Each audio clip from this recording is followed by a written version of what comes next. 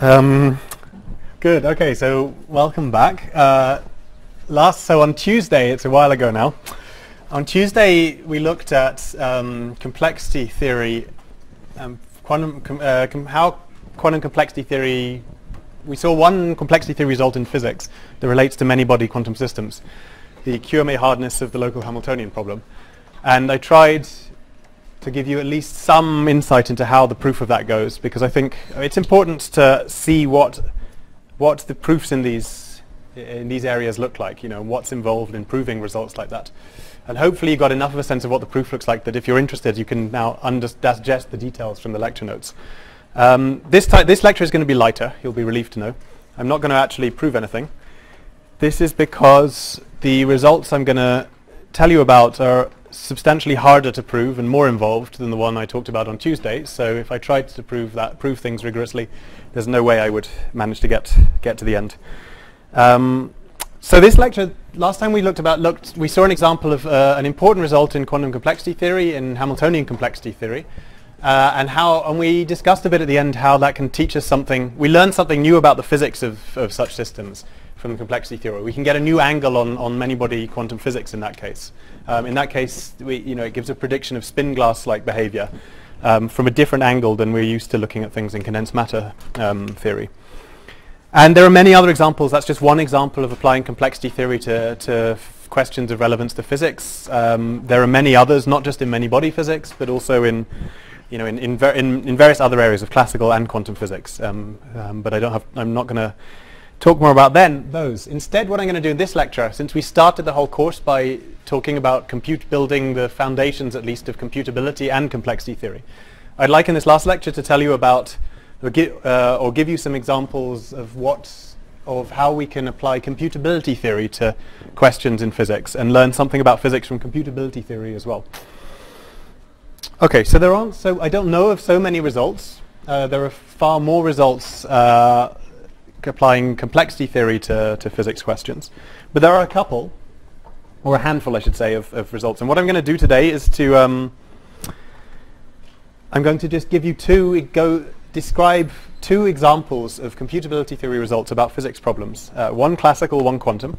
That I think, the first one I think is it's quite nice. It's a classical result from the 90s that I think is quite elegant and gives us some insight into how computability theory can manifest in physical systems, or whether it can. And then I'm going to finish by talking about undecidability of the spectral gap, which is, I guess, a result that I don't know, it's probably the only result of mine that people actually know, from 2015. Not that people have read. The paper's too long for anyone to have read it, but people have heard of it. Okay, so let's, before I start that, I want to make one note at the beginning, which you should keep in mind for the entire rest of the lecture, and that is that any computational problem, and we know what a computational problem means precisely from the first lecture, any computational problem on a finite number of instances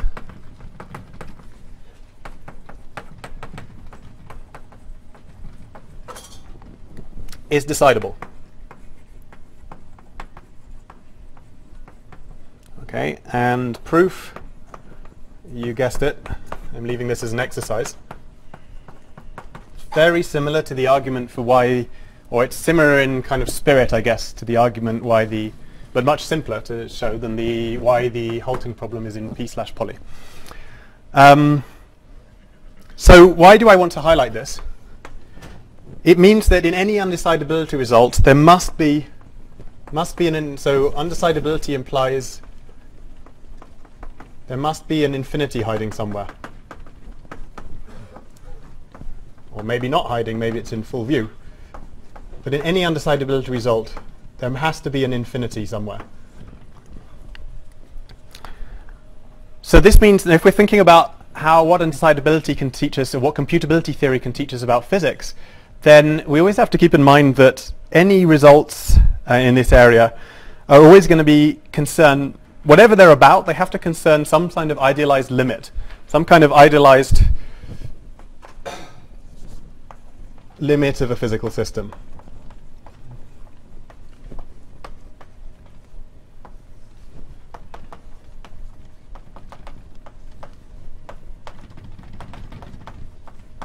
And we'll see in the two examples I go through how that manifests. Because it can manifest in different ways, depending on the problem. Right, but there's always an infinity siding somewhere, which means that any undecidable result in physics is about, or about a physics question is about some idealized problem or idealized model or some mathematical idealization of the real physics, because we don't really have infinities in nature, or at least not in the lab. Certainly not infinite budgets anyway, which restricts all of the systems to finite size. Okay, but in some sense, I'm not going to go into, you can go off and discuss this. I could discuss for an hour and a half on the philosophy of this, but I don't know any of it, so you should go and find someone, if you're interested in that, go and find someone who knows what they're talking about. But in some sense, deep down, all physics results are about idealized models of the real world, right? At least theory results, we write down equations and we derive things or compute things or prove things, but we do think we derive things and compute things about the equations we've written down. And how those relate to the actual real world is a question for the philosophers.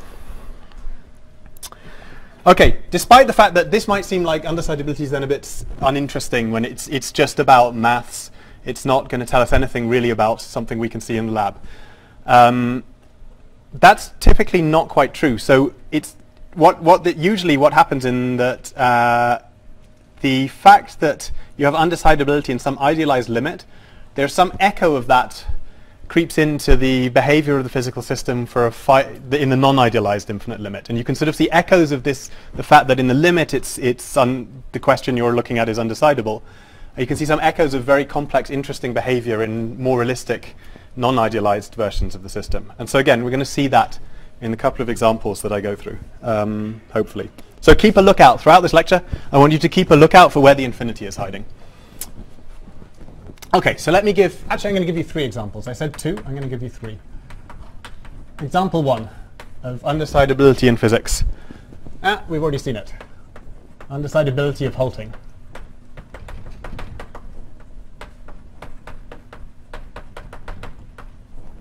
Why do I claim this is about physics? Well, a Turing machine is something you can actually build in the real world. And in some sense, that was the importance of Turing's model of computation as compared to lambda calculus or mu recursive functions, is the fact that it was something that you could imagine actually building. It was closer to the physics. So in some sense, undecidability halting is already an example. It's probably not the kind of example you were hoping I would tell you about. But the halting question for a Turing machine is a natural question you can ask about the dynamics of a system you can actually build. So where's the idealization? Where's the infinity in this problem? Yeah. So if the system were finite, then presumably this Turing machine is going to run out of tape. Right. Good. So the tape, right, has to be infinite, or is infinite in an idealized Turing machine. And if the tape is not infinite, well, you don't have a Turing machine, in fact, and you have something where the halting problem is definitely decidable trivially. So the idealization here is that we're thinking of a Turing where this is undecidability applies to a Turing machine with an infinitely big tape. Now, of course, we could get close to that by every time the machine needs a bit more tape but has run out, we just attach another length of tape on the end, a finite length, to extend the tape a bit and then start it running a bit again. And we will never get to infinite time, right? We'll never be able to know if it runs forever because we'll never be able to, it'll need infinite tape eventually or potentially, and we'd never actually be able to keep extending the tape infinitely because we'd end up in the heat death of the universe before it finished. But the fact that we can't decide the halting problem means that even the behavior of a Turing machine with a finite amount of tape that can be arbitrarily large finite amount, if we keep extending it, is extremely complicated to predict.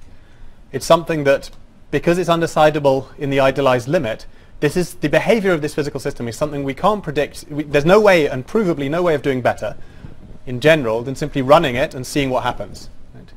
Or you can simulate on a computer and see what happens, but you have to simulate it step by step. There's no shortcut. You can't make predictions about what the long-term behavior of the Turing machine is, because even when you've only got an arbitrarily large finite amount of tape. Okay, so that's a toy. I mean, that's an example that we've already seen that you can make a reasonably good, compelling argument is much closer to physics than maybe you might have imagined. So what I want to do now is to give you two more examples about things that are a bit closer to the kind of physical systems that you see in undergraduate physics lectures, in one case at least, and in the second case about questions that you really care about in many-body quantum physics, and not some artificially concocted question that no one cares about, but the spectral gap, which is something that people really do care about and matters in condensed matter physics. So okay, so that's where we're going. So I'm going to start with example 2 is purely classical. I think it's rather nice. And example 2 is about particle dynamics in 3D.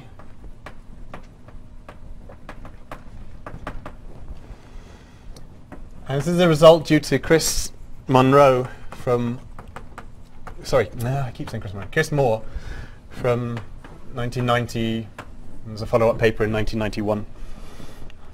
So the references, the full references with the link are on the web page. I guess I should write that up again. At some point, I guess these will end up on the summer school website, but for now I'm uploading them here because it's quicker, easier for me. Okay, so lecture notes and references are all there.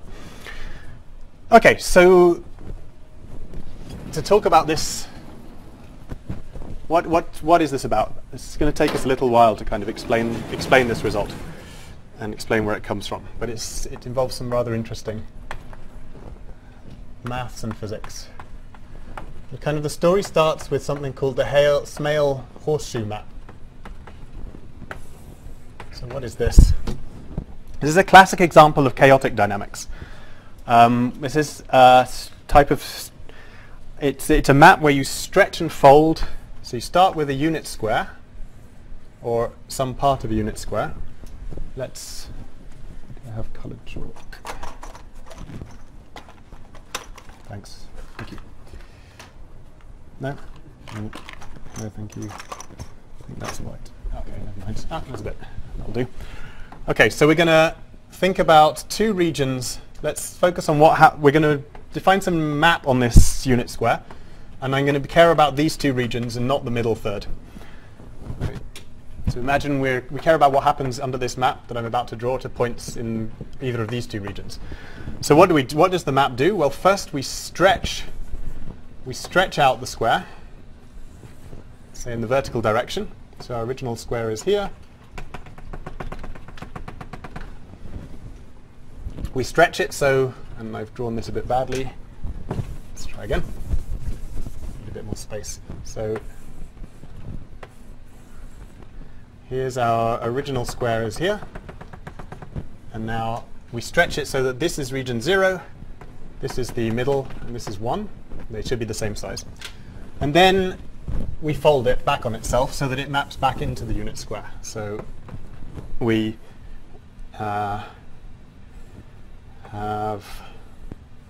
this is our region 0, this is our region 1, and then this is the rest of it. Okay, so and here's our unit square is this part. Okay. So we stretch and squeeze in one direction, squeeze in the other direction, and then fold it back on itself. And this picture is why it's called the horseshoe map. Sorry? Yes. Yeah. So I'm actually, for convenience, I'm going to consider a different map instead of the horseshoe map. Because the horseshoe map, this flips this region on its head, and that's just makes things slightly. It's just a slight pain later. It's slightly easier to analyze things. I mean, just up to some permutations. If I do something else, which as I fold the region back on itself like this. So this is now. Don't worry about this hashed region. We're not interested in what happens to this. We're only interested in what happens to points in these two regions, not in the middle. Okay. So I don't care about. This is volume or area preserving on the bit we care about. Okay, and this is something called the baker's map.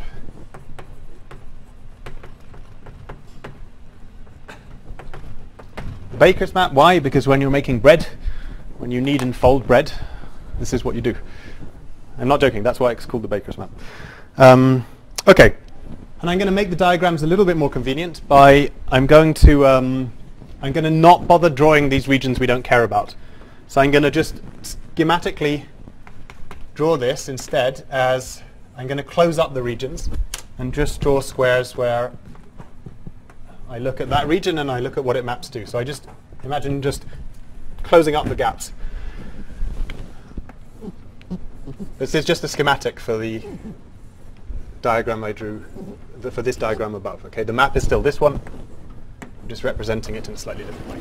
Okay, so if I do that schematically, this is what the baker's map does. Takes these two regions, and once you've done this stretching, squeezing, and then folding, it maps them into those two regions. Okay. So this is my map F.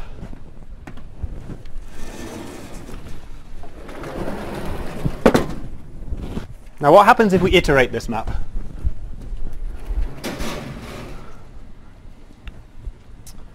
Well, good, I have another color. Excellent. So let me divide this up now a bit more, because I'm going to let's iterate this map twice, and let's keep track of a few more regions. So let's label these regions.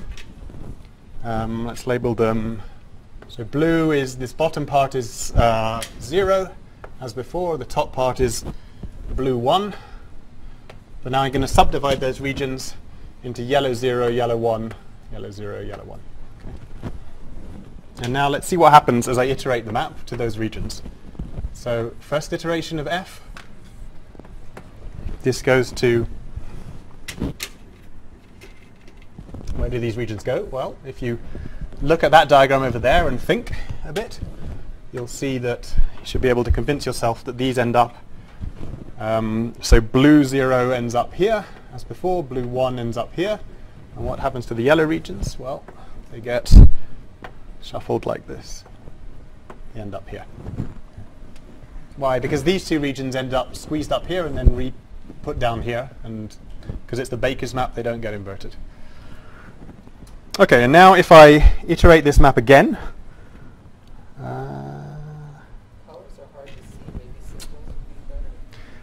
they're ordered colors, so it's fine. The first one, and you can think of just about the first and second one.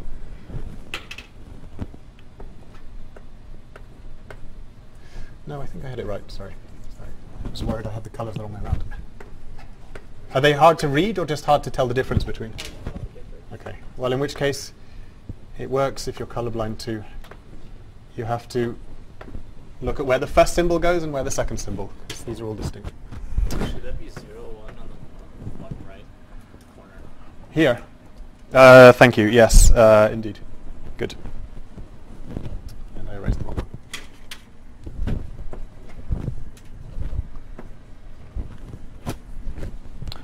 And if we iterate this again, well, it maps to, let's do that color in case you can see the color.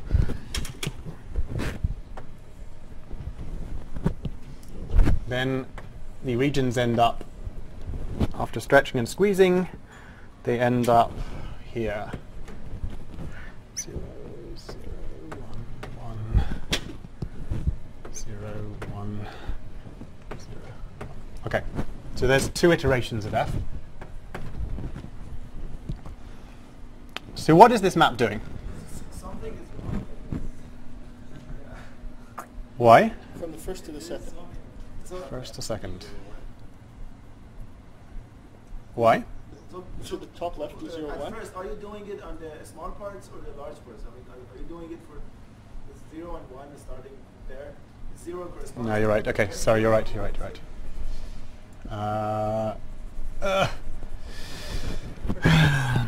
Okay.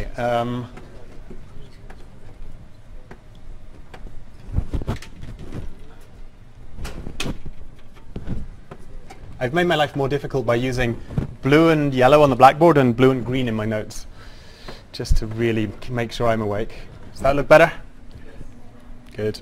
And then if we do that again, this one needs, these need flipping.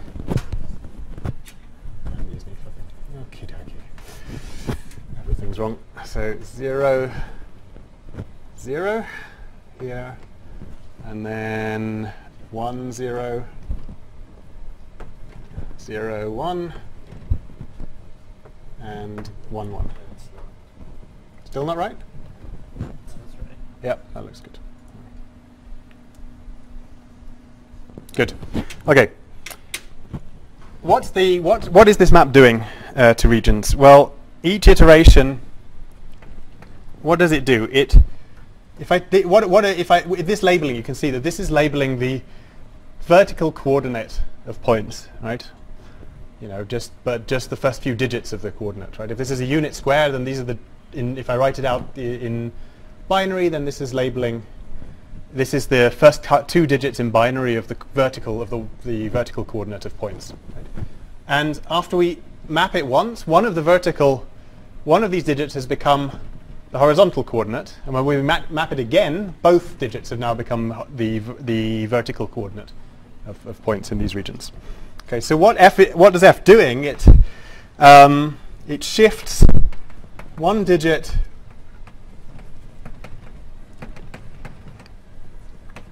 of the vertical coordinate written in binary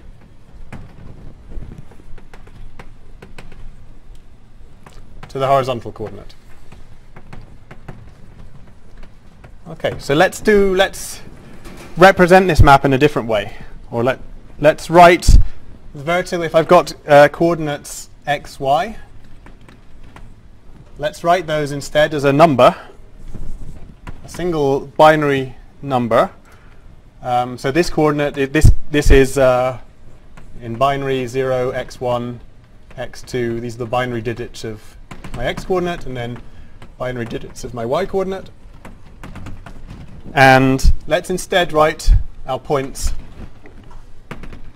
Let's put the x coordinate before the decimal point in reverse, and the y coordinate after the decimal point in the normal order. Then each iteration of this map, in this way of writing down our coordinates of the square, what does it do? It takes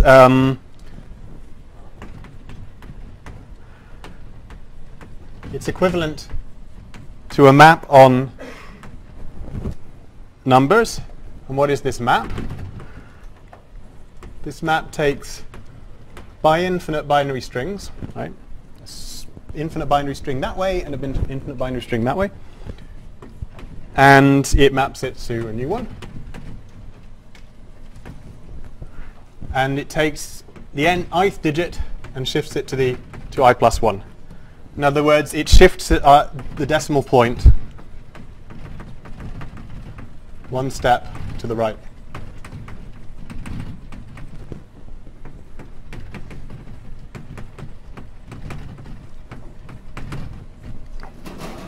So formally, we want to be formal about this. Our map F takes points to points. Right, that's our transformation of the unit square. And there's we've just constructed a homomorphism to maps on numbers n. And this diagram commutes. Yeah. Is it like a lift? Not in any sense I'm aware of. Okay, so we've got a new way of, a different way of representing this mapping of the unit square. And note that we know what the inverse map does as well. F inverse just shifts the decimal point to in the other, or the decimal point to the left instead of to the right. Okay, if I were to put back the gaps between the regions in this diagram, then you should be able to convince yourself that what we've actually done is we've defined a map, or this homomorphism is true as long as we take points in the 2D Cantor set. So the set where you take your square, delete the middle third, then delete the middle third of what you've got left, then delete the middle third of that and keep going. Right? That gives you the 2D version of the Cantor set. And our map is really, this homomorphism is when, I mean, this equivalence is for points that are, as long as we start with from points that are within the regions that never end up outside the square because they are not part of the thing that gets stretched around. So not in here for the first step, but if we keep on iterating, then some regions in the middle here, which came from somewhere here, are going to also end up outside and in this stretch region. So it's not very important, just an aside. Okay, so that's nice. That's interesting dynamics. That's a classic dynamics, sort of a toy model of chaotic dynamics, and I'll come back to that at the end. Sorry, what was this by? This is a homomorphism between, formally we have homomorphism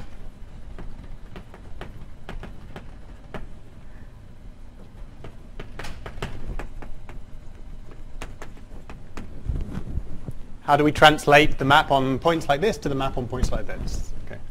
On this representation we have our original map. On this representation we have our shift map instead. So it is the sigma inverse that you this one. Sorry? True. Okay. Good. Someone's even more pedantic than me. Excellent. I like this. You must be a mathematician. Okay. Does it matter? No. We call it F for sigma? It does if you're a mathematician. Then it doesn't matter.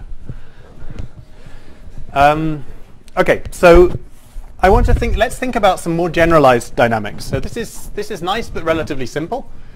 I mean, well, we've seen that although this map of it looks kind of complicated when we look at the map of this unit square, but when we look at the map in terms of how it acts in this representation, it's just shifting the decimal point along. So let's consider more generalized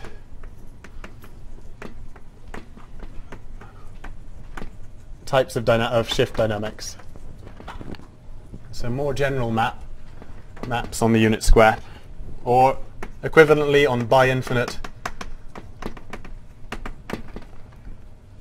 Well, actually, no. Let's consider more general maps on bi-infinite binary strings. Let's consider maps of the form phi. So it's taking, again, this is a map that takes, I promise you eventually this is going to connect to the dynamics of a particle bouncing around in 3D. But we have a bit of work to get there. Let's consider a map that does this. Let me write it down and then explain. So, okay, so this is a shift, but iterated some number f of n times. So sigma is still our shift map. F of n, well, f is actually just takes some finite number of bits to an integer. So k is some constant, finite constant. What does it do? It looks at the bits, the k bits after the decimal point, and this value of the function just depends on the k bits after the first k bits after the decimal point, and we extend to the we extend in the obvious way to let's just say that it only depends on k bits after the decimal point.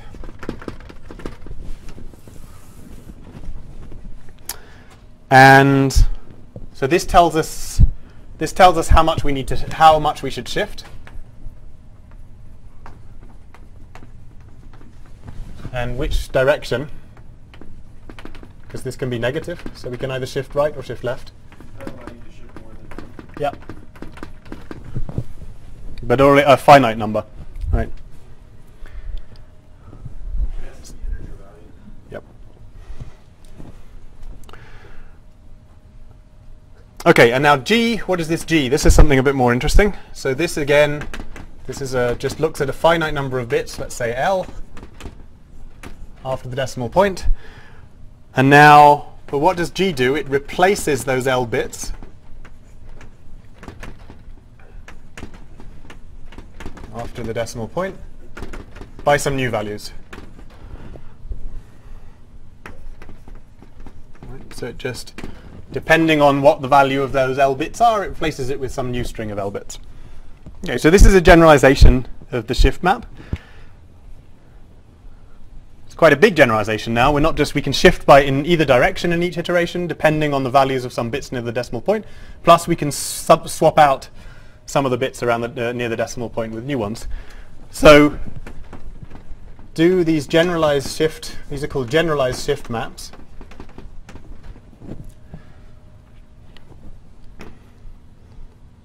Do they correspond to some mapping of the unit square?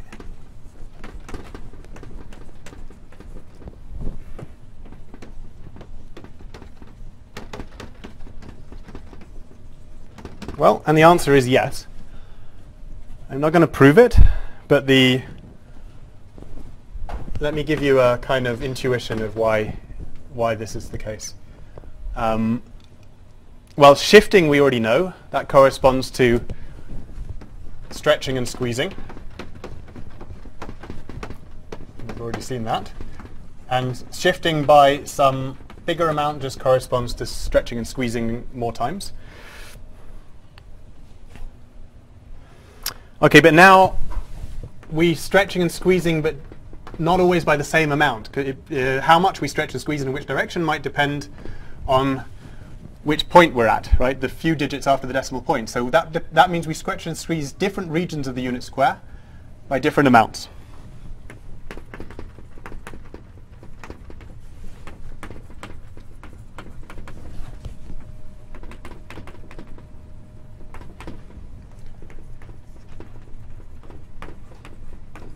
And finally, our substitution, our G,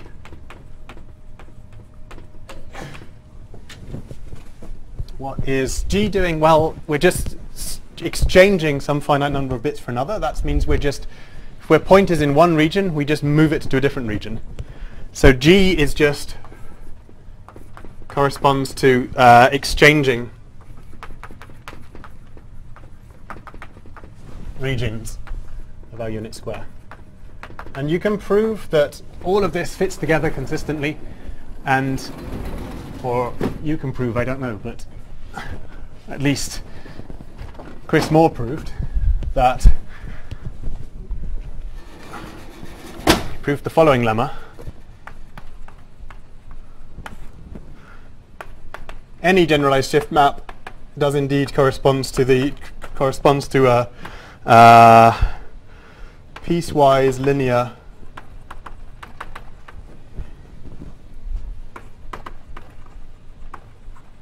on the unit square, and this is in both directions. Any piecewise linear map on the unit square corresponds to, that you can write down, corresponds to a generalized shift map. It's not continuous, it's piecewise linear. So on each region it's linear, but it breaks it up into different regions. Let me show you an example. Here's an example. So proof, go and see it, read the paper. It's in the long 1991 paper, not the short PRL from 1990. Let's take this map. So F looks at just one bit after the decimal point and says to either shift right one step or shift left one step, depending on the value. And G just flips the bit. Let's take G to just flip the bit after the decimal point. What does this look like? How, as a mapping of the unit square, or what mapping does it correspond to? Well, it turns out, and you can go away and convince yourself of this. I'm not going to prove it, but just to see an example. This is what it does to the unit square. This is example taken. This is taken from the paper, from Chris Moore's paper.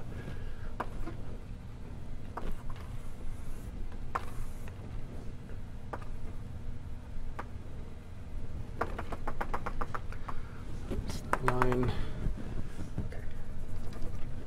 This is just a picture. I don't expect you to necessarily have any intuition about how that comes from there, or maybe you do. I don't. I'd have to work it out. but just to see what kind of thing this looks like. So how does this map the regions? So C gets moved and stretched into this region here, A gets stretched over to here, etc.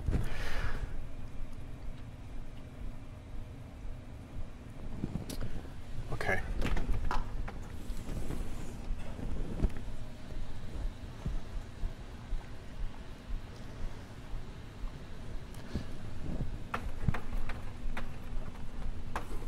So this looks like I've done something new. It looks like I've constructed a new dynamics. It doesn't look anything like I've just defined something. It doesn't look anything like we've seen before. It has this correspondence to mappings of the unit sphere. But in fact, what I've just done, these generalized shift maps, does anyone recognize them?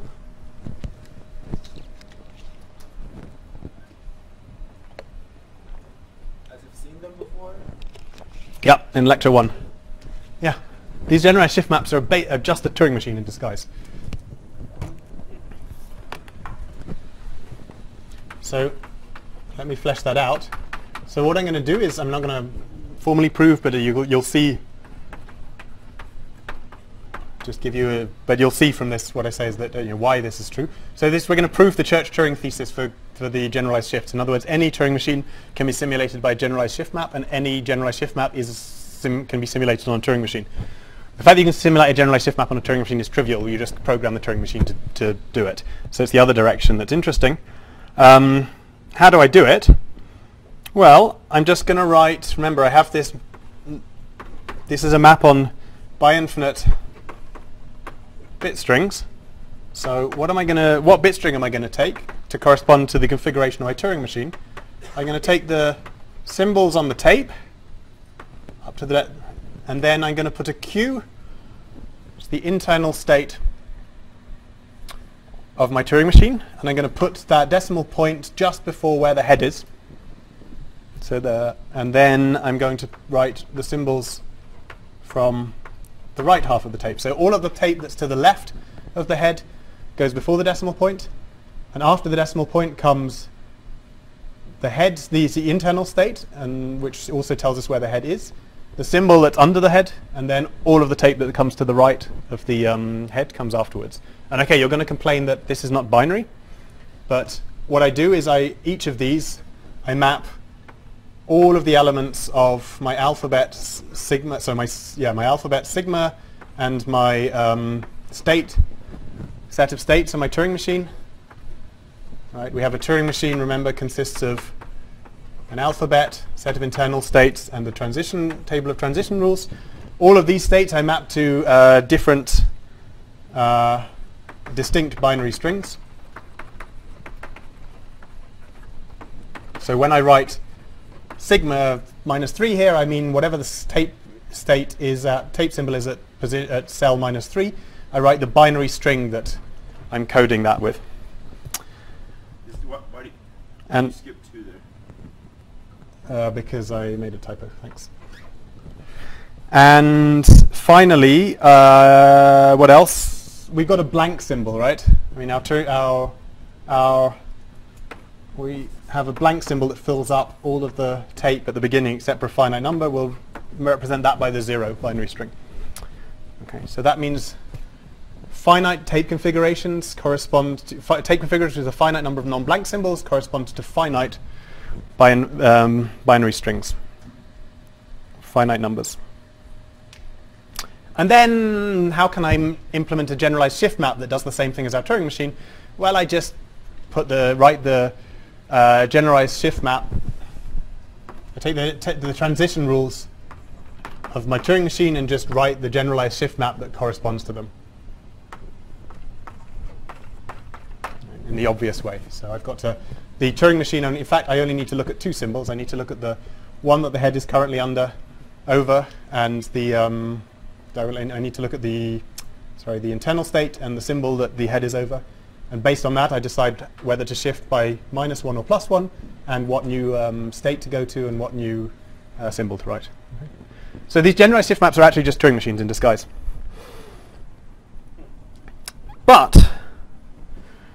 And that means, for example, there exists, or we can construct even, a universal generalized shift map that corresponds to a universal Turing machine.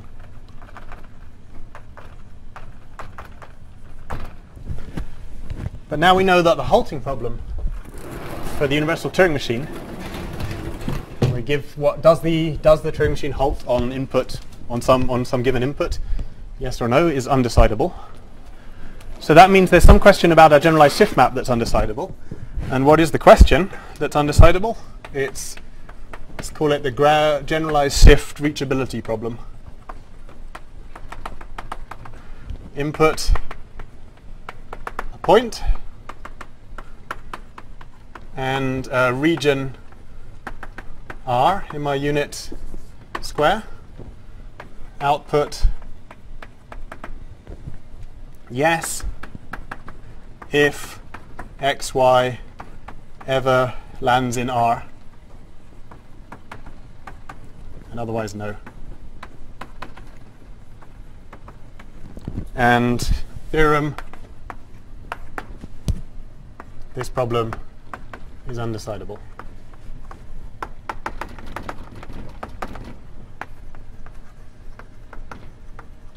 Right? There's nothing, the proof is, we've pretty much already done all the work, right? So the proof is take the xy to be the point that corresponds to whatever the input is I want to ask my Turing machine halting question for, which we've got up there in that way, and take R to be the region that corresponds to the halting symbol, to QF. So proof, take sigma, the input, Turing machine input to n into x dot y, which gives us a point xy, and take the halting symbol, halting state of my Turing machine. We take the region corresponding to it.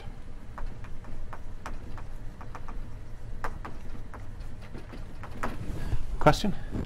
There's some issue about like the region R being uncountable, but like you can only represent this countable. It's a good question, but no, because my this generalized shift map, the regions are just finite regions, right? They just all of the regions that contain points, let's say with digits 0, 1 after the decimal point. So that's just some square region of my sub-region of my unit square that's even rational. Right? So this region is just some, it's from x equals an eighth to x equals 2/8 in the x direction, and y equals 1/16 to y equals 3/16 in the vertical direction. Say it depends on which universal Turing machine I pick and how to translate it, but it's going to be some finite rational region, the region that's defined by rational coordinates. Yeah.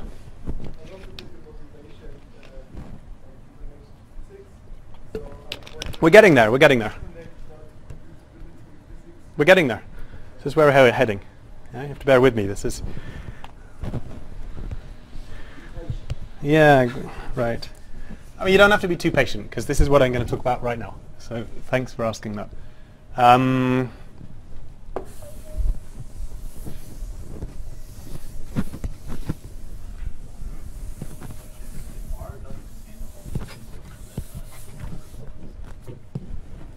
sorry?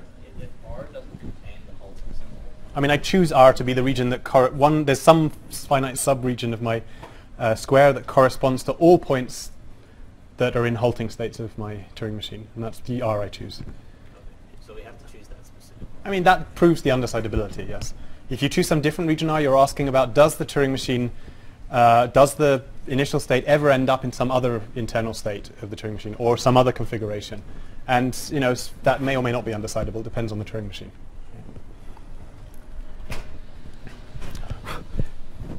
Okay, so what on earth does this have to do with physics? I mean, so far, apparently nothing.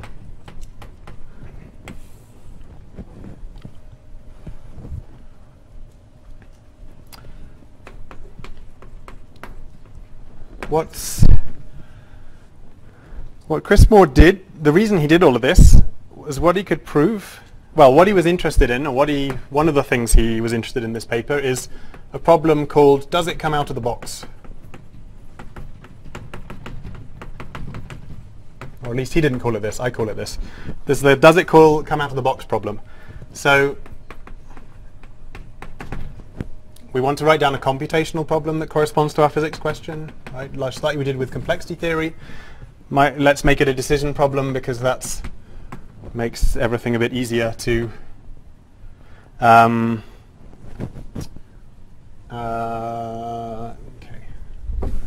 right over here. So what do I have? Here's the setup. I have a 3D box.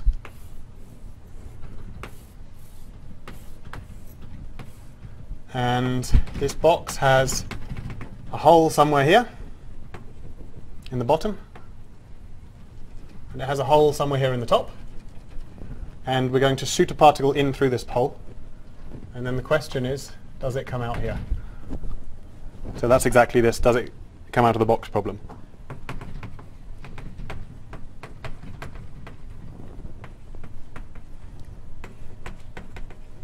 Output, yes, if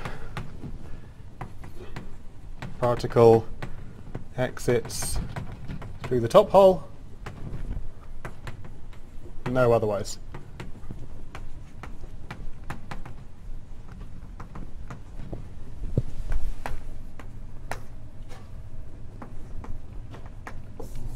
This problem is undecidable.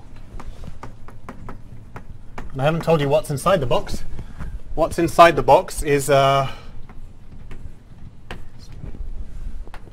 box contains just a finite number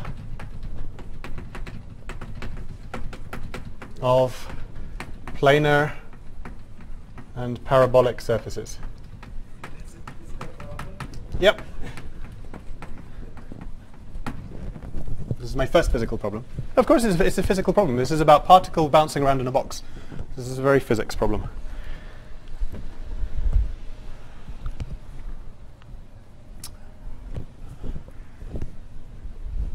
How finite is the finite number? It depends, let's say 10.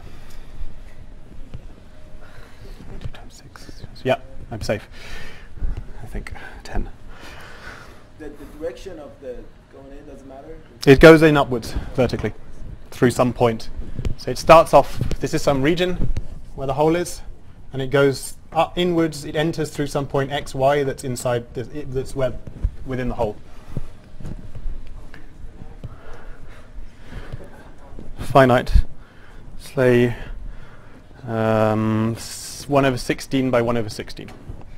So the position of the planes and the parabolas, we should know them at the input, right? They're just some fixed positions, yeah. Yeah, they're not part of the problem. I just give you this box. I tell you where the planes, this finite number of these 10 different planes, planar and parabolic surfaces are. That I've told you here. And then my question is, okay, I give it to you. I build this box. I go to the engineering shop. They get them to build it. I give you this box and I say, I'm going to put a particle through in starting up here. Does it come out or not? And your task is to tell me whether it does without trying it in the box. You have to predict. Okay, so how can we prove that this is undecidable?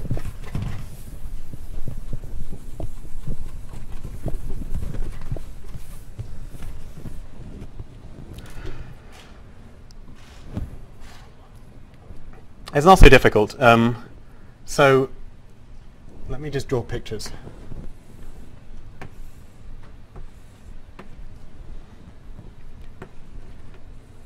So think again of our unit square.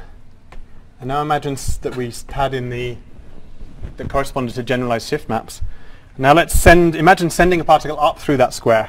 So first thing we can do is get it to go up through the square multiple times. I mean, infinitely, or at least over and over again, by just putting some reflectors here. I missed. Right, so that just reflect it round. So we can get it to travel repeatedly up through this unit square. Okay, these are 3D planes. I can't draw that good 3D diagrams. So let's arrange planar mirrors.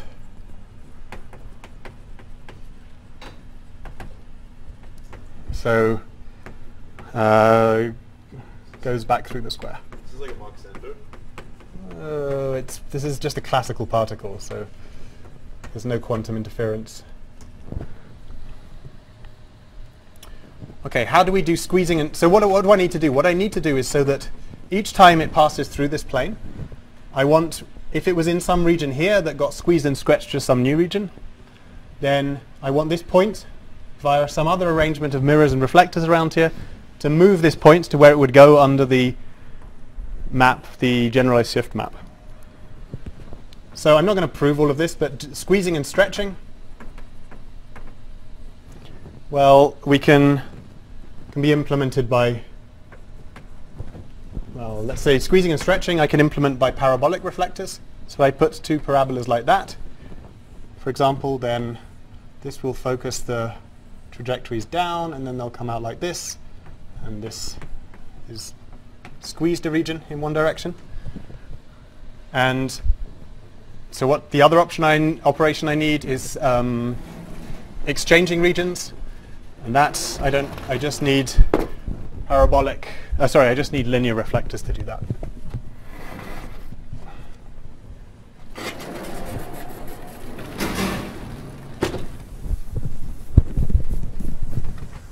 Perhaps I'll leave that as an exercise.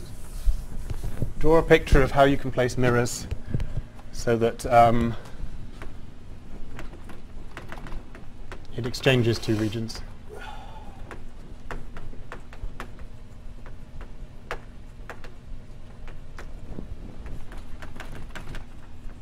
I just have an arrangement of mirrors that things over here get bounced over there and things coming over here get bounced over there. So it's not difficult. Okay, and like this, but now I have all of the elements I need to implement my map F, my map G, and sigma, the shift map. Or rather, to implement the squeezing and stretching and region exchange that corresponds to that as a map on the unit square. So like this, so then I just choose this region here to be where the region, put the hole above the region that corresponds to halting. Here I put the hole below the region of my plane inside here, the planar surface that where you're imagining going through repeatedly, below the place where this corresponds to the Turing machine being in its initial state with some finite number of symbols on the tape, which is given by the position x and y. Okay, and now you already complained that this is still a toy physics problem. We're a bit closer though than Turing machines, right? I mean, this is now about particles bouncing in planar surfaces. What you can also do with this, and I'm going to give even less detail about this, is that it's nice, this nice toy kind of example with mirrors and planar surfaces. It's kind of easy to understand sort of how it goes, and it's kind of a nice toy example. But what you can also do by the same kind of idea, with a little bit more maths, is to prove that you can actually do something similar. You can write down a smooth potential in 3D such that classical dynamics of a particle moving in that potential in 3D is undecidable. And that was that's the main result in Chris Moore's paper.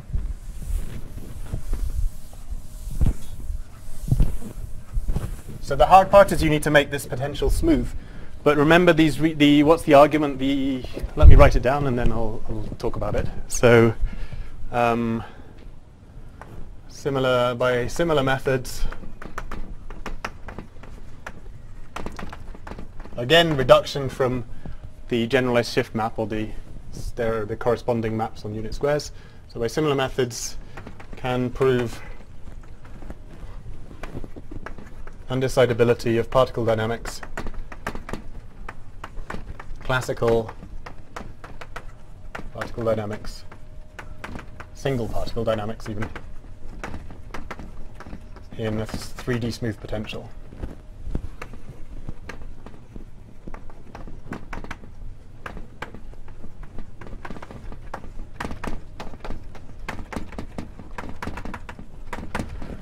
Okay, and the only thing that's maybe not so trivial is making this smooth, but remember that all of my diagrams, I've closed up the gaps between these regions. There are really gaps here. what you need to do is, and each region, the map is piecewise linear, so that's fine, that's smooth. I need to connect up these smooth linear functions by something smooth, but I can always connect those up by some C infinity function, so some infinitely differentiable function that interpolates between the regions in the gaps.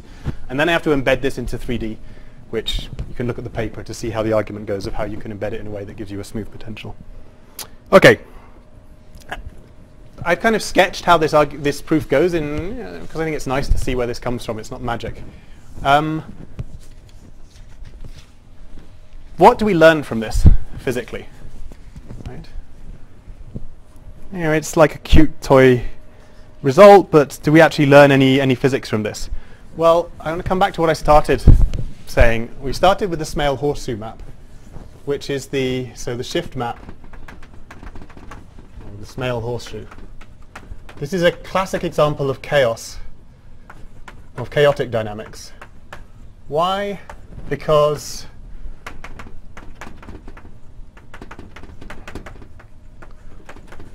if we start with some point n,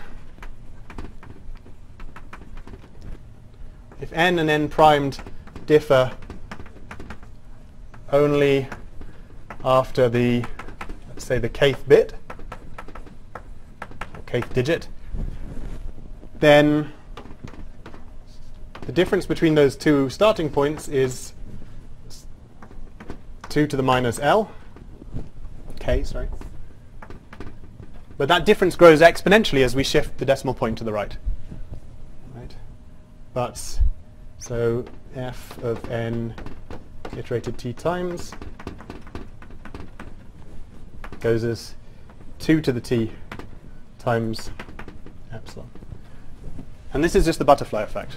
We start from two initial states, initial configurations that are arbitrarily close together, and they diverge exponentially in time as our time evolves. So this is a classic toy model of chaotic dynamics, and indeed, in a fairly many, it's not true that all chaotic dynamics has this embedded at its heart, but a large class of chaotic dynamics is actually equivalent, in a certain sense, to this Smale horseshoe map.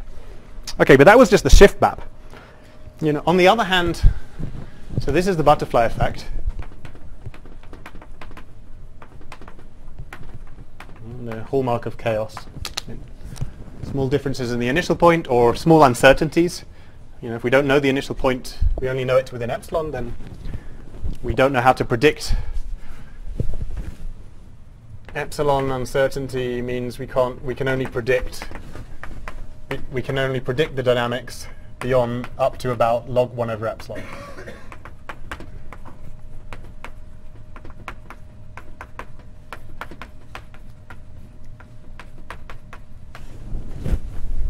About 5 days for weather systems. Okay, but on the other hand, if we know the initial position to infinite precision, if we know the initial value of n to infinite precision, then it's trivial to predict the dynamics indefinitely far in the future.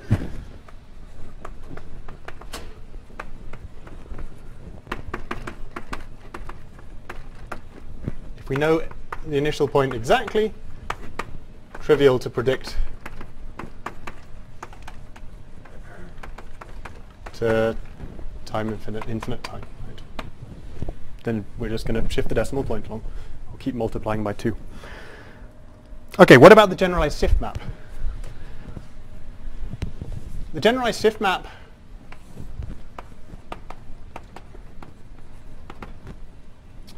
Can you know it exactly? The question is if you can know it exactly. Of course, I can give you a binary string.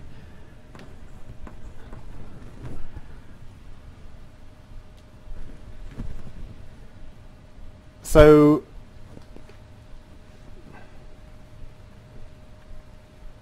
okay, so under the generalized shift map, if I start with two different points that are close together, well, we typically expect this to diverge. No, sorry, always. It's going to diverge, unless it is the shift map, it's going to diverge slower. Why? Because under the generalized shift map, sometimes we shift left, sometimes we shift right, rather than always shifting in one direction. So we're not going to diverge as quickly. We might expect something like 2 to the root t though it's very hard to compute what the divergence, right, because we expect it to kind of like a random walk, maybe, typically. So it would diverge as root t, 2 to the root t instead of 2 to the t. Of course, actually figuring out how fast that diverges, it's a Turing machine. We can't. It's uncomputable. But even if we know the initial point exactly,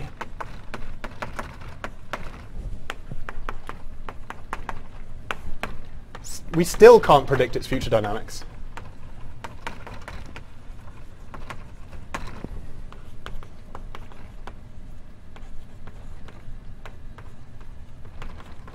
Because it's undecidable. And in fact, not only can we not predict where the particle will go, will end up, we can't compute any properties, dynamical properties of this system. We can't compute Lyapunov exponents, we can't compute where the fixed points are, we can't compute what the cycle, any periodic points. And why? Well, basically that's by Rice's theorem, which we saw in the first lecture.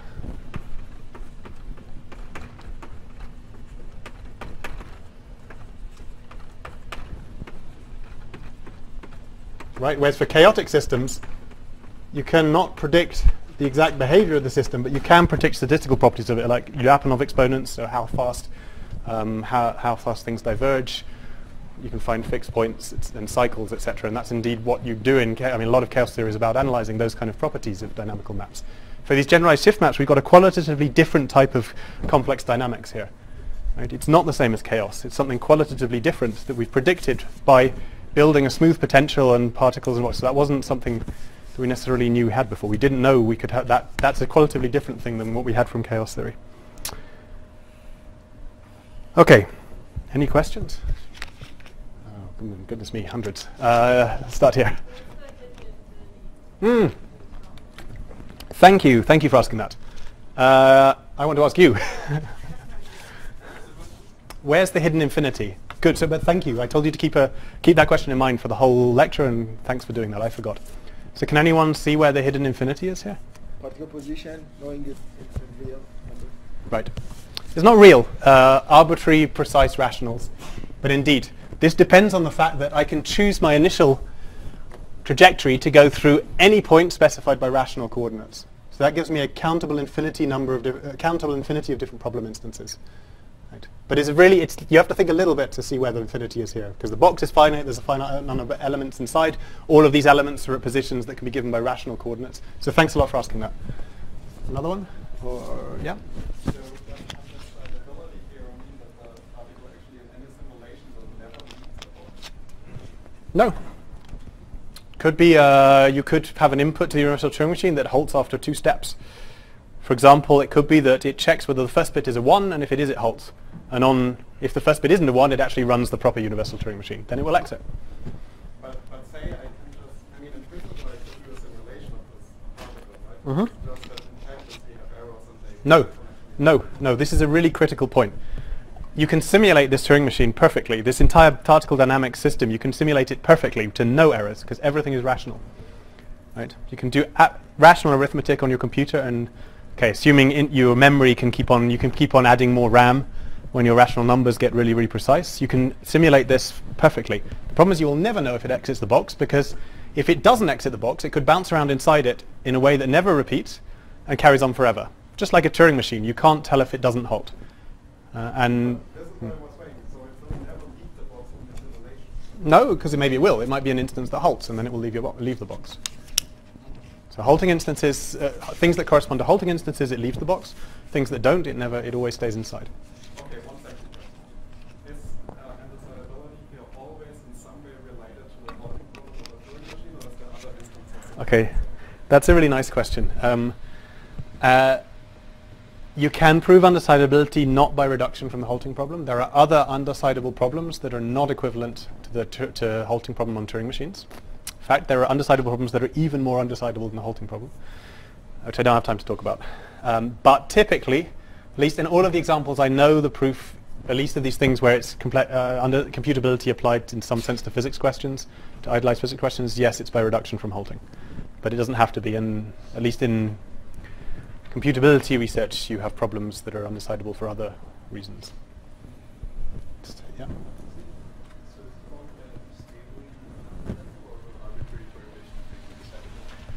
Perturbations to what? The position of the mirrors, or that is unfortunately, by Rice's theorem, undecidable. I'm being slightly glib. It's very, very difficult to prove anything either way because of Rice's theorem. So if you formulate that question in a mathematically precise way, typically how you try to formulate it, you end up with something that you can prove you can never decide. Okay, and that might be that. So there may be ways of formulating it where it's trivially the case that it is decidable, but then it's probably because you haven't quite captured the right, So Rice's theorem is really an issue. It typically means once you've got something that's got undecidable behavior, pretty much any question you want to ask is undecidable. Okay, let me, for the last half hour of this lecture, give you even less detail about a quantum result, undecidability result, since I guess it's nice to. Okay. Why do you say rational? Because you're giving it any arbitrary string, right? Arbitrary, finite binary string. Just like my Turing machine, the input is a finite number of non-blank symbols. If it's infinite, it becomes undecidable. But then it's undecidable for completely trivial reasons. I don't even get a chance to read the input. I don't have to, right? If my input is infinite, I don't even get to read the input in finite time. So it's undecidable in a way that's completely trivial and not interesting and doesn't even really make sense.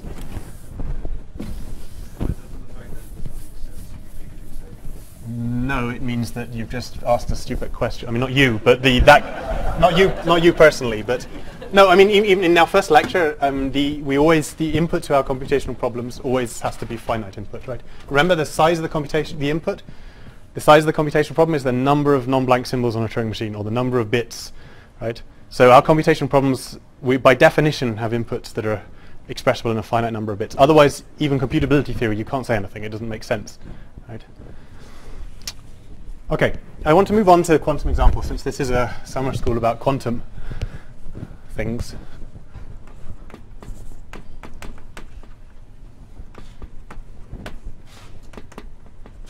So my final example is undecidability of the spectral gap.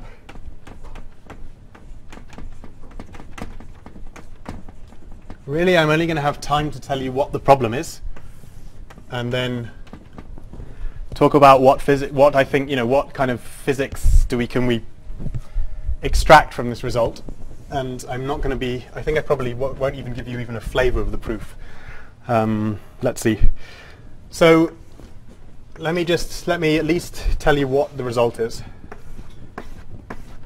So we're thinking about, now we have quantum systems, so we're back on familiar territory. This classical dynamic stuff, this is undergraduate physics. It's a long time ago. You probably forgot it by now. But now we're back to Hamiltonians, so familiar territory. So we have a lattice. I'm going to think about Hamiltonians on a 2D lattice, spin lattice. So each particle here is a qubit or a qubit. But now they have nearest neighbor interactions. Our Hamiltonian is, that's right, h of L is nearest neighbor interactions on a 2D square lattice. H is always the same, so I'm thinking about translationally invariant models. So H is the same everywhere, and this L is my lattice size, so it's an L by L lattice. Okay, so that's the systems. That's the Hamiltonians I'm going to be talking about. Okay, so we saw an example of Hamiltonian complexity of a complexity theoretic result about Hamiltonians, but on a finite number of particles.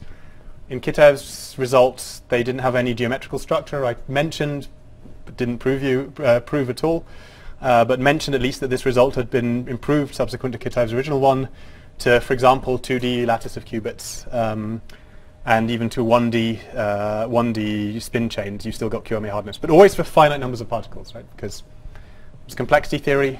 Our problems were on finite instances that are finite. Arbitrarily large but finite number of particles. But in condensed matter physics, a lot of the things that we care about are properties that only really make sense, strictly speaking, in the thermodynamic limit. For example, phase transitions.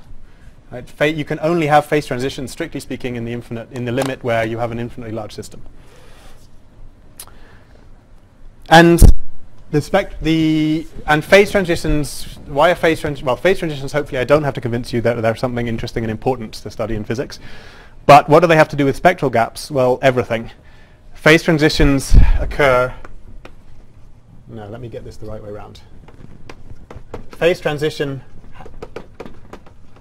implies the spectral gap closes as you at the critical point. Phase transition implies vanishing spectral gap. In mathematical physics, that's the definition of a phase transition, or a critical point, rather. So if we want to understand phase diagrams of quantum systems, so quantum phase diagrams, zero temperature phase diagrams, or low temperature, then what we're trying to understand is, as I vary parameters in the Hamiltonian, where does the gap close? And at those points, you can have a phase transition. And where the gap is, where you have gap, that's in regions that are gapped, that's where you're within a phase, a stable phase. Okay, so what is the spectral gap? Well, it's just the difference. Okay, but so to finish the story, so because motivated by that phase transitions for this reactor back problem, I'm not interested in finite systems. I'm interested in systems in the thermodynamic limit. So I'm interested in, so finite systems are always gapped, because a finite dimensional matrix is always implies discrete spectrum implies gapped. Right. The gap might be very small, but you always, strictly speaking, have a gapped system if it's finite. So I'm interested in, that means that what I'm interested in is taking L to infinity if I want to study phase transitions. In other words, I'm interested in the thermodynamic limit of my spin lattice. So what's the spectral gap? So for a lattice size L, I just define the gap as the difference between the first excited state, so the second smallest and the smallest eigenvalue. So this is the second smallest eigenvalue.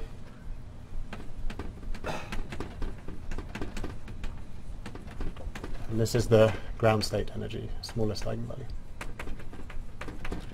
And now, okay, that's just the gap for a finite lattice size. And now I want to tell you what I'm going to call a gapped and a gapless system.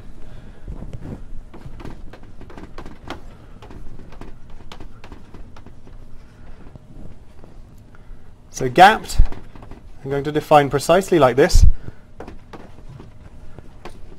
There's some lattice size L, finite, and some finite value delta, such that if I take any lattice size bigger than that, then two things. I'm going to require that h of L, so that's for all lattice sizes bigger than some finite size, that the ground state is unique. So gs now in this part means ground state, not generalized shift. And secondly, that for all sizes bigger than some threshold, the spectral gap, in this sense, is bigger than this value delta. So what does this mean? This means that, well, one thing it means is that as I take L to infinity, the system is gapped in that limit, right? Because the limit of L goes to infinity has to be bigger than or equal to delta. So the limit of the spectral gap in the thermodynamic limit is bigger than delta. But in fact, it requires something more than that. It requires that there's a uniformity condition here. This should not hold just in the limit, but this should hold once we get to some size bigger than, let's say, 100 by 100 lattices. Then nothing strange happens. It's always gapped from then on. And this gap doesn't kind of oscillate, go up and down. It's not difficult to construct systems where that kind of thing happens, where the gap appears and vanishes. So I'm ruling that out by I want to have well-behaved gap systems. Is a non-spectral gap a trivial solution? You mean all eigenvalues equal to the ground state? Yeah. I'll come to that. Today? Right now. Okay.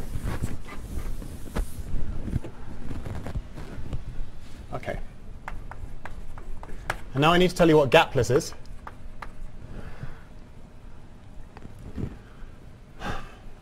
I'm going to draw a diagram instead of defining it. I can define it properly with epsilons and deltas. Okay, so this, what is the picture you have in mind? Here's the energy spectrum of the system. Here's the ground state. Unique ground state, and then my spectrum is, there's at least a gap of at least delta, and then whatever happens up here in the spectrum. Gapless, I want that in the thermodynamic limit, my spectrum is continuous above the ground state. Okay, and I can define that properly with epsilons and deltas and blah blah blah, and what the behavior as L goes to infinity. But I think the picture is probably more informative. Okay, so note that gapless is not the negation of gapped. Okay, gapless does not equal not gapped here. Right. For example, systems with degenerate ground states doesn't fall into either case. Okay. Why am I ruling out? There's plenty of systems with degenerate ground states that you can write down. Why am I ruling these out? I want to rule out these ambiguous cases. So I'm going to only call something gapless that every physicist agrees is gapless, and I'm only going to call something gapped where every physicist will agree that it's gapped. Okay, and I'm going to just try to avoid the ambiguous cases. And we'll see in a moment. And actually, I'm going to prove undecidability of this problem. So remember, how do I formalize this? I'm going to give a promise that for the system I construct, I give you, for the Hamiltonians I look at, I promise that either this is true or that is true. And now you remember the story from the Kitayev's QMA hardness result, right? Because I'm proving a hardness result, in this case a very hardness result, an undecidability, giving this promise makes my results stronger, not weaker. Okay? So I'm going to prove undecidability by even under the promise that the behavior is totally unambiguously gapped or unambiguously gapless. And that makes my undecidability result stronger, not weaker. Okay, and now I'm pretty much done. All I'm going to do is I'm going to tell you what the spectral gap problem is. And the result is that this problem is undecidable. So input Hamiltonian. But this is I need a finite amount of data to express my Hamiltonian, right? Because for this to be meaningful.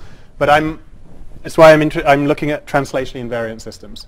Okay, I can specify the Hamiltonian entirely by just giving the one local interaction, and the Hamiltonians just have that everywhere, right? So I only need to give one interaction term, and I've specified the whole Hamiltonian.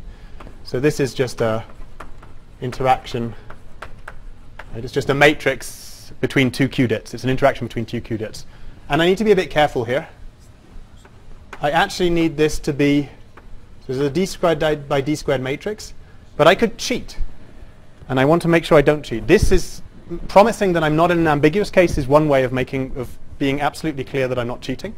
I also have to not cheat by giving, these are matrix elements, right? These are real numbers or complex numbers even. And there are complex numbers that I can specify that are uncomputable. Consequence of undecidability of halting, blah, blah, blah. But if one of my matrix elements, so these are numbers that I can specify in some sense, but I can actually never, in terms of a program to compute them, except it's not actually a useful program, it's one that it'll never halt. It'll never actually be able to compute the number. So the numbers that actually can't be computed, right? There's numbers I can express in mathematics, but they cannot be computed by any Turing machine. And if I put one of those numbers in one of the matrix elements of my Hamiltonian, well, whatever Turing machine I try and construct to try and decide this problem doesn't even figure out what the matrix elements are, right? So it can't even figure out what the Hamiltonian is, let alone analyze its spectrum. I need to make sure I'm not cheating, okay? And I'm going to do that by, it will be enough to require that these are computable numbers, but I'm actually going to do something a bit stronger. I'm going to require that they're algebraic numbers. Algebraic numbers are very beautifully computable and very, very well behaved. So I'm going to restrict to algebraic numbers. It's actually, in the real result, it's essentially restricted to rational numbers, in fact. But so if you restrict it to the complex numbers, it's not guaranteed that it's computable, but it's restricted to the algebraic numbers. Yeah. That's Yep. Okay, so the result that I proved with, so this is by myself, David Perez Garcia, who's in Madrid, and Michael Wolf, who's in Munich, in 2015. That we proved that the spectral gap problem is undecidable. So I give you just a matrix that's, and D for some is undecidable for D, right? A fixed D. For some D, which I could give you a value for, but I'm not going. For all, well, you prove it's undecidable for some D, and that proves it's undecidable for any bigger local Hilbert space dimension. So for Qdits, as long as you've got Qdits that are bigger than some fixed value of D, 0. Okay. This is a very big value, fixed value, some huge fixed value of D. I don't know exactly what it is. We didn't work it out. It's, I don't know, 10 to the 100. You're on spin 10 to the 100 particles. That's probably safe. But nonetheless, it's some fixed value, and it's not something uncomputable. It's a, if you went to the effort, I could actually tell you what that number is by going through the construction and just counting up how much we needed. Good. Okay, so for in the last, yeah. Nearest neighbor, Cubitt interactions on 2D square lattice, and the same interaction invariant, translation invariant. Yeah. Why? Sorry. Oh, it just comes from the construction, right? So just like in the Gottesman-Irani's construction of QMA hardness of translation invariant systems on the line, you needed D roughly 1 million. For the non-translation invariant construction on a line, the best known is D equals 8. But this is an artifact of to prove this result, and unfortunately I don't have any time to give you even a flavor of the proof, really. Maybe I'll try and say like 2 minutes on it.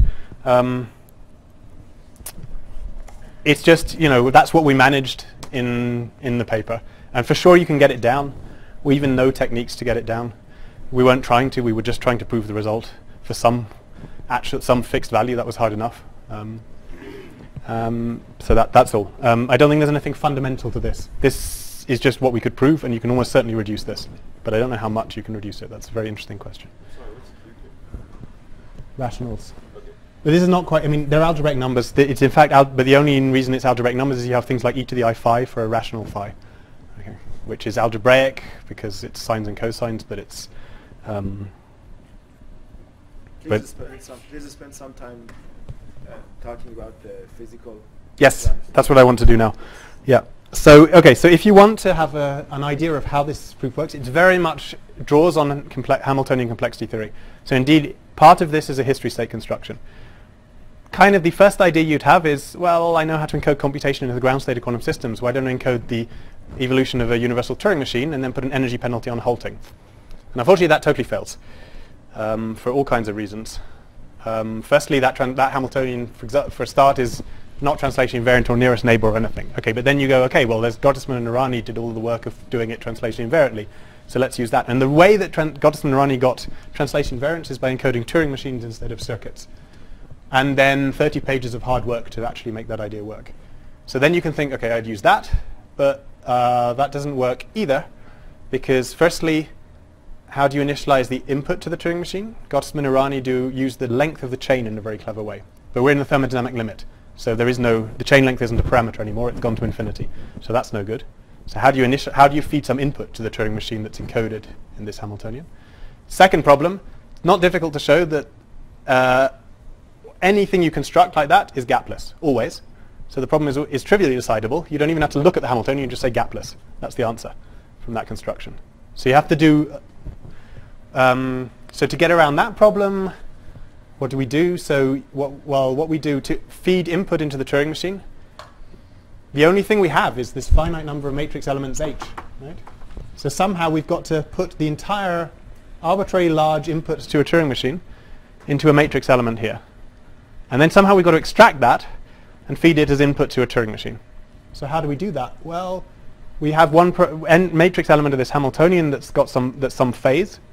And then in this history state in construction, we encode the quantum phase estimation algorithm, which does phase estimation to extract that phase from the entry of the Hamiltonian, all the way it coded there, all within a history state construction, and then feed that as input to a Turing machine. And unfortunately, that needs particular weird properties of. We need a quantum Turing machine to do phase estimation with some very bizarre properties that no one cared about before. So it's not in the literature. So we spent 30 pages proving that that exists by actually constructing a quantum Turing machine that does it. It's there in the paper in full, the entire transition rule table of this machine. I like to claim that I'm the third person after Bernstein and Vazirani to actually sit down and program a quantum Turing machine, and you don't want to do it. It's very tedious.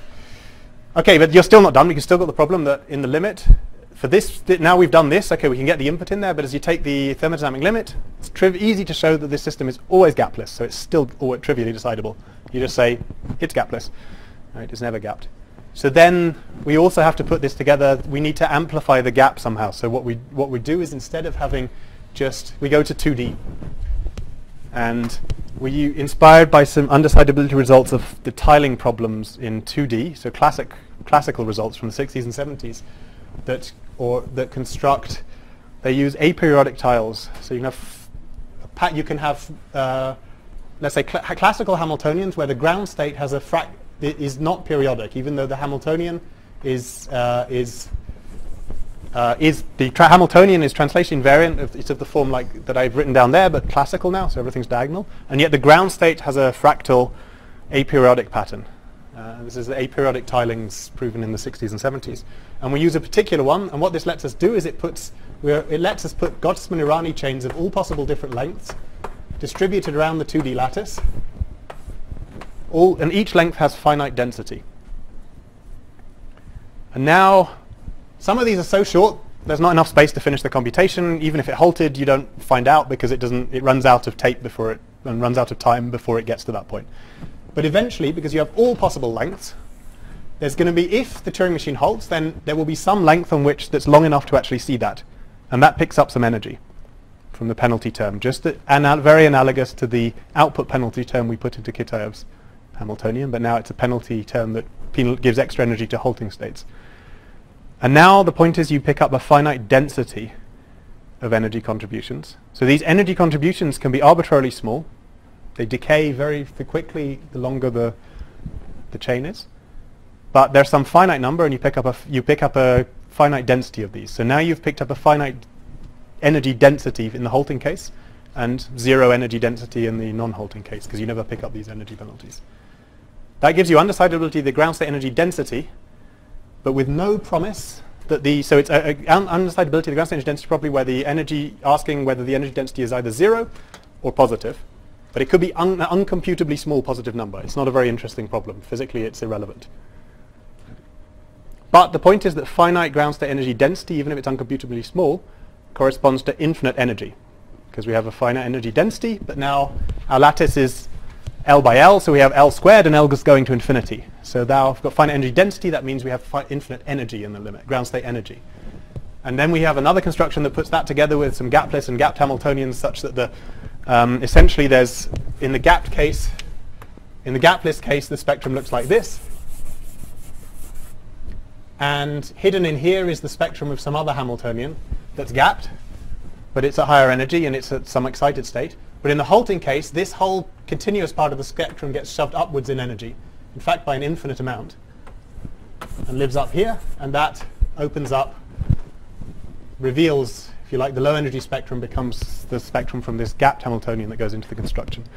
So 10 pages of proving results about classical tilings that we need that weren't known. Another 30 pages about putting everything together, and you get to the whole proof is currently at 127 pages, and it's on the archive. You can go and read it. If you want a lighter weight overview, a very, very high-level impressionist sketch of the proof, I've put in the lecture notes that I'll upload. If you want a slightly less impressionistic sketch, if you look at the supplementary material to the short version of the paper, there's a 30-page overview of the proof that sort of explains how the proof works, but without the full technical details. So there's various, you can read this in a fractal way. You can start with the very zoomed out view for my lecture notes, then you can read the Nature paper no, don't read the Nature paper. It's just, read the supplementary material to the Nature paper that gives a slightly more detailed overview, and then you can read the full thing. Okay, 2 minutes on what do we learn about the physics from this. Okay, I mean, I guess it's obvious where the infinity is hiding here, right? It's the fact that this is a result about the thermodynamic limit. L is going to infinity. Okay. And in the real world, you don't in your lab have a. Typically, we deal with a thermodynamic limit. We typically talk about the thermodynamic limit in physics. We talk about phase transitions as though we're actually in the thermodynamic limit. But in reality, we have whatever 10 to the 23 atoms or something. It's close enough to infinity to mean that experimentally we can't see the difference typically. But it's not strictly speaking infinite. So we don't actually can't build this in the lab. We can't build an infinitely large, even with the best ion trap quantum computing technology or superconducting circuits or optical lattices. These are all finite numbers of qubits, even if they're maybe very large, like 50 of them. It's amazing, not really large number. It's pretty close to infinity, but not enough for this result. So does this mean that this has no relevance whatsoever? And the answer, I think, the answer is no, because, and it's again what I said at the beginning, when you have undecidability and some idealized limit, typically there's some reflection of that in finite size. So what does this mean? In the lab, you can build a large sample of this material, in principle, right? And then you can poke it. The spectral gap is something you can measure experimentally by neutron scattering, for example. So you do your experiments, and you find that the system is, here's one implication. You find that the system is gapped. Right? So you take a sample that's that big, and you look at the spectrum, and the spectrum looks like this. Okay? Then you double your sample size just to check. Everything looks fine. Gap is still delta. But then your annoying grad student, so you write the paper, it's very nice, you've understood this, characterized this gap system, it's very important. And then your annoying grad student goes and adds one extra atom to the system and remeasures it. And suddenly what you thought was gapped turns out it's gapless. And there's no way of knowing if one extra atom would change the physics of this completely. And indeed, maybe one extra atom doesn't change it. You'll never know if two extra atoms would change it or not. And that's one implication of undecidability. You cannot extrapolate the large-scale behavior of this material from any finite sample. You never know if the physics of this material will change completely if you increase the size, and you have no idea what size you have to go to tell, because the size at which this swap from gapless or gaps to gapless physics occurs is an uncomputable number. But you can prove that you can never figure out how big, if the material properties will change dramatically at some size. And in a follow-up paper more recently, we've constructed some toy examples of that don't work in dimension d to the 100, 10 to the 100, but work, like, for example, in dimension 6, where you get that kind of behavior, where for very large but lattices, you have one type of physics, and then you increase it beyond that, you go from a classical trivial product ground state to topologically ordered ground state. So the title of this paper is Size-Driven Phase Transitions. They're not quite phase transitions in the traditional sense, but they're this size-driven phase transition-like behavior. So there are actually toy examples that are much closer to something you could build in the lab. They're not undecidable, of course. That's why we could prove things about them. Is it immediate? You just add yes. one atom, just drops to gap. Yes, that's very important. So but this is because of my strong definition of gapped. Right? The gap is delta and is not closing all the way up to that threshold, and then it becomes continuous. Okay, strictly speaking, it's still finite, so it becomes very dense, and as you keep on growing but experimentally it's indistinguishable from continuous. Yeah, so it's a dramatic, you cannot see any hint of this. It's not a crossover effect like you see in condensed matter physics systems. As you approach a kind of phase transition, and you can get finite size crossover effects. There's no hint that this is going to happen. Everything looks completely stable until suddenly it switches. Another implication, physics implication you can draw from this, is that the phase diagrams of these systems are extremely complicated. Right? They're so convoluted, the phase diagram of this Hamiltonian, that it's actually uncomputable what the phase diagram is. Arbitrarily close to some gap, so here's my phase diagram. If I draw the gapped points in, let's draw the gapless points in white. If I zoom in, arbitrarily close to a gap point are gapless points, and vice versa. And if I zoom in, that keeps on happening. I can never, so arbitrarily close to any gap, or to gap points or gapless points, and vice versa. Arbitrarily close to gapless points in the phase diagram are gapped points. Moving an infinitesimal distance in the phase diagram, you drive the system through infinitely many phase transitions. So this is, you saw in John Martinez's lecture an example of the Hofstadter butterfly, which is a much simpler system with a fractal phase diagram. This is just like my 3D particle dynamics. This is a qualitatively different type of complexity of the phase diagram, in that fractal phase diagrams are not as badly complex as this is. This is a qualitatively different type of complex phase diagram. Okay, I think with that I'll end. I mean, what I wanted to tell you, I hope this has convinced you that you can draw physics implication. Interesting physics comes out of undecidability to this idealized limit. The undecidability is some mathematical idealization, but it has implications for the finite size systems that you can at least imagine building in a laboratory. And so with that, thanks a lot for listening. I hope I've interested you in computability and complexity theory.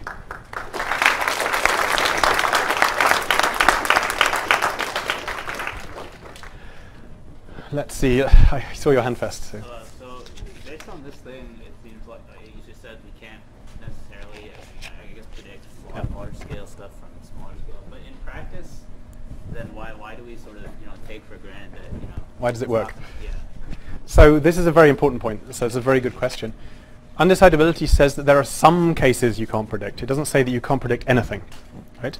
And so most of the physics systems we have do not look like this incredibly complicated two-body interaction between massive spins. They look like something much simpler and turn out to be something you can. It doesn't have that bad behavior, or at least as far as we know it doesn't. Some cases in theoretical condensed matter we can prove it. It's actually very difficult to prove properties about spectral gaps of condensed matter systems. There's a few cases where you can, I mean some exactly solvable models, and most it's really hard to do. But most of them seem to be fairly well behaved numerically, at least. There's some of the big open questions in physics, in theoretical physics, are to do with spectral gaps. So in condensed matter, like the Haldane gap conjecture has been open for 30 years. That's about the spin 1 Heisenberg chain. It's about the simplest Hamiltonian you can write down. We don't know how to prove if it's gapped or not. Another example is the existence of topological spin liquid phases. We know there are topological spin liquids. We don't know if there are Hamiltonians that are gapped that have those as their ground state. So is there an actual phase, a stable phase of topological spin liquids? Unknown. There are models that might well be examples, candidates, can't prove the gap. Yang-Mills mass gap problem, right, in quantum field theory. It's not, I mean, not about many body systems in this sense, but about quantum field theories. It's a slightly different notion of gap. But again, $1 million for that one. We don't know. Actually, there we don't even know how to write down the question, let alone prove something about the spectral gap. Yeah. And we sort of know that understanding many-body quantum systems is quite difficult. Complexity theory tells us that as well. The undecidability tells us that for things about the spectral gap, we know it's really, really, really difficult in general. So we expect to hit hard cases, but not everything is hard. Some cases will be easy, and we can actually do something. Rice's theorem tells us that there's no way of telling which ones are going to be easy and which ones are hard. It's undecidable.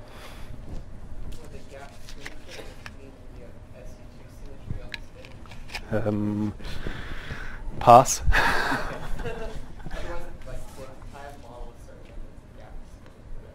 Okay.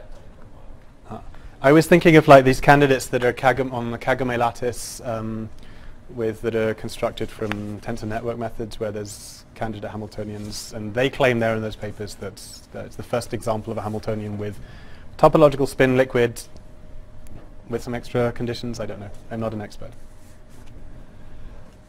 Is there any connection between this work on undecidability and the theorems? Good, thanks for asking that. I didn't have time to mention that. You actually know the answer. We saw it in the first lecture, right? Undecidability of halting gave us Gödel's first incompleteness theorem. Undecidability in this of the spectral gap problem implies that there exists some specific Hamiltonian, not a family. So this is a family of Hamiltonians with one parameter. It's a one-parameter family of Hamiltonians. Parameter is phi, this phase that goes into this matrix element. The undecidability of this implies that there exists one instance of this Hamiltonian, for which, I mean, you choose your whatever axiomatization of mathematics you want to work in, and I'll give you back a Hamiltonian for which, whether it's gapped or gapless, is simply not provable in mathematics, in your version of mathematics. The problem is it's like Gödel's first incompleteness theorem. I can't tell you which instance. I can just prove there exists one. And to get kind of undecidability of something like what you need for something like Haldane to prove that like some of these conjectures are undecidable, which kind of like it's very tempting to speculate that maybe Yang-Mills mass gap is unproven because in fact it can't be proven, or Haldane conjecture is open because it can't be proven. But those are about specific instances, and you need something like Gödel's second incompleteness theorem for a very, very simple system that's not some artificially contrived one on top of that. And I don't have tools to do that. I don't know. This implies that it could happen. That's all. It's a very interesting question, and go and work on it and solve it. Sure. This theorem is correct one relies on Hamiltonian being translated in various and nearest neighbor. No, that's just... How much is that crucial? Not at all. That just makes life harder, right? That just tying our hands behind our back and one leg as well, right? This is the simplest, restricting ourselves to very simple classes of Hamiltonian. If you allow me more general Hamiltonians, I can prove the result more easily. Not easily, but a bit more easily. Increasing the number of neighbors. That would just, I mean, this is, if you give me 3, next to nearest neighbor interactions, well, nearest neighbor is just a special case of that, so there's nothing to do, right? I can probably get the dimension down a bit if you let me have next to nearest neighbor interactions. So it makes life, the more you relax the constraints on the Hamiltonian, the easier it becomes to prove. So this is the strongest result in a sense. So all small size MDL studies could be completely wrong. They could be. I wouldn't expect they are, right? I bet they're not. I mean, they may. It seems unlikely that they're hitting. Why would this is very contrived? It's Hamiltonian. It's not a natural Hamiltonian. Does undecidability occur for natural Hamiltonians? Very interesting question. Open. Go and work on it. So probably not. No, they're probably fine. But it does raise doubts. Or in lattice QCD, they see strong evidence of a mass gap. But it could be they just needed to add one more site to the lattice and everything would have changed. And if they do add one more site, I'll just go back and say, well, maybe it's just one more. If you do solve that problem, could it be generalized to Yang-Mills? No, Yang-Mills is really a different question about field theories. And part 1 of the Yang-Mills mass gap problem is to figure out what Yang-Mills theory is. And that's the hard part of the Yang-Mills mass gap problem. The easy part is figuring out its spectral, whether it has a mass gap or not. The hard part is figuring out what the question is. And I'm genuine, if you look at the statement of the problem, it's in 2 parts. And okay, I think at this point I should probably stop, and then I'll wait. I'm gonna, because Graham's glaring at me. I'm sure he is. I can't see him, but I'm sure he's. Does this stuff have anything to do with the problem of consciousness? No. Okay, that was easy. Okay, so I'm happy to carry on discussing at the front. I think I should probably end the lecture here.